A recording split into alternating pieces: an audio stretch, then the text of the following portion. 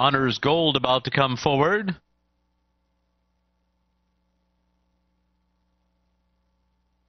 Here's Bristol Dancer.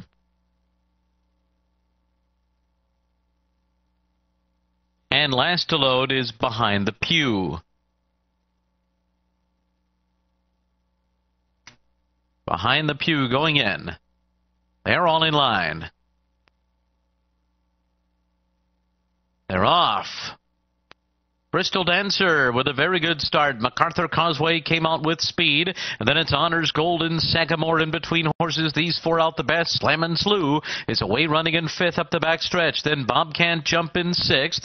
In between horses, Strong Fire is next. Active Defiance is right there. On the far outside Behind the Pew. Then Congrats Criminal and Lance's Song is the trailer as the field races for the turn. 22 and 3 the quarter.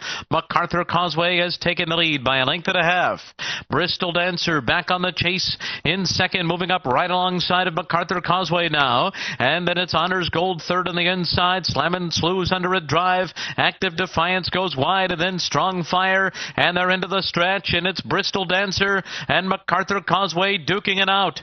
Bristol Dancer on the outside, the leader. MacArthur Causeway tries to stick with him, and these two have sprinted clear of their competition. It is Bristol Dancer and a stubborn MacArthur Causeway fighting them all the way to the finish.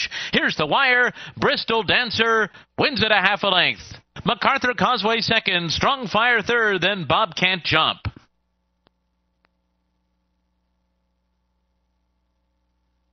Five, 14, and 15. Number 13 will run, and Eduardo Nunez rides the 10 Miss Meal. The exacta paid $31.40. The trifecta $64.65. The superfecta $320.50. The double $564.60, and the pick 3 paid $2,240.10.